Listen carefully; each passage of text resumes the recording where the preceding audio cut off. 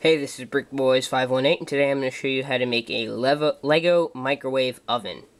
To start off, you're going to need 2 of these 2x4 thin bricks, 2 of these 1x1 thick bricks, 1 1x2 vented brick, like that, 1 of these sort of 1x1 traffic bricks with a hole on the side, supposed to look like a traffic light, and then 1 of these doors. To start, you take one of your 2x4s and you place it down like that.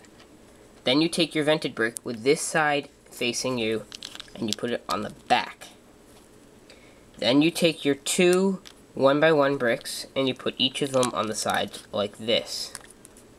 Next, you take your door and you put it right on the front like that.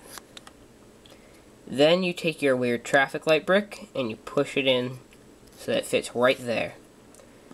Finally, you take your final 2x4 and you put it right on top, like that. Alright, should come out to look like that. And that's your microwave oven. The door opens so you can try and fit something inside. And also, this traffic light brick functions as the keypad. So you take your minifigure, they can push it, and then it's the countdown clock. They can fit things inside. And it's pretty to scale for a normal Lego person.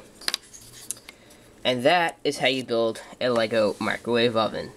This is BrickBoys518 signing out.